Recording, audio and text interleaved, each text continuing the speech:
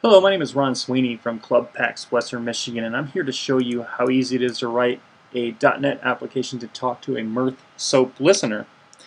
This simple demonstration will show you how to write an application that can send a message via SOAP over HTTP and have that message end up in your email box. So the emphasis on this screencast is how simple and quick it is, so I'm going to go ahead and get started. First, I'm going to start with Mirth Administrator, and I'm going to want to build a channel, the particular channel that I want to write. I'm going to call that Mirth SOAP. My source for the channel is going to be a SOAP listener. I'm going to listen on address 10.101.0.3, which is my IP address. I'm going to name the service name Mirth, which is the default, and my method is string accept message, and it will accept a message. My destination, as I said earlier, will be an email sender. I will send this to my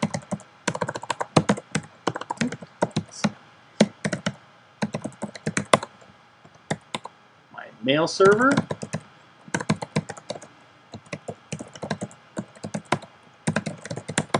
I'll send this to my Gmail account, and I will make this particular message the subject of Earth screencast, and in the body I want to just send the raw data of the message.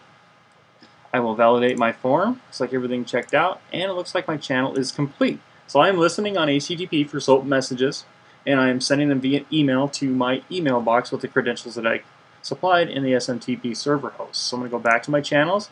I'm going to go ahead and deploy them,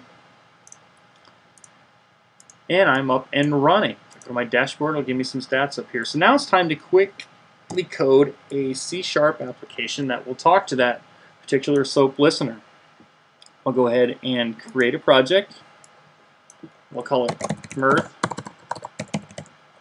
SOAP screencast. As you see, I've got a form here. On the form, I'm going to want to put a couple of things. I'm going to want to put a text box, and I'm going to want to put a button. I want to change the properties of my text box to be multi-line. It accepts, so you can see it a little bit better. Center it. This isn't going to be too beautiful, but you'll get the general idea of what I'm trying to do here. I'll put a little label on the button. Send to Mirth. Okay, so I have a basic form. Now I'm going to let .NET do a little bit of the magic here. I'm going to go to my solution, and I'm going to create a web reference. Now my web reference is going to be at the URL that was specified in Mirth. You can see the method here is accept message. I'm going to call that web reference name Mirth. I'm going to add it to my project. So there's my web reference that .NET had built for me. I'm going to go ahead and put an action in. And I'm going to go ahead and initialize an object.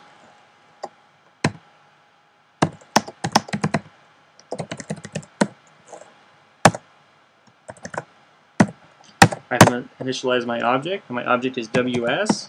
I'm going to have it accept the message. My arguments to it should be a string.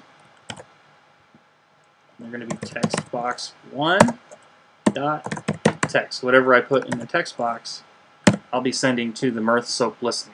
So if everything went right, I can go ahead and run this. And it appears it did. So I have my basic application sitting here. I'm going to grab an HL7 message. I'm going to go ahead and type this, put that into my form. I'm going to send it to Mirth. To prove that it went, here is my Gmail account where I sent it.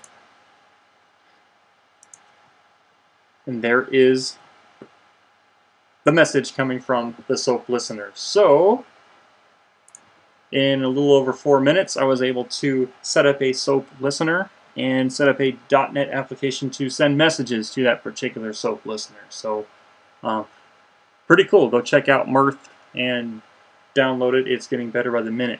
So thanks.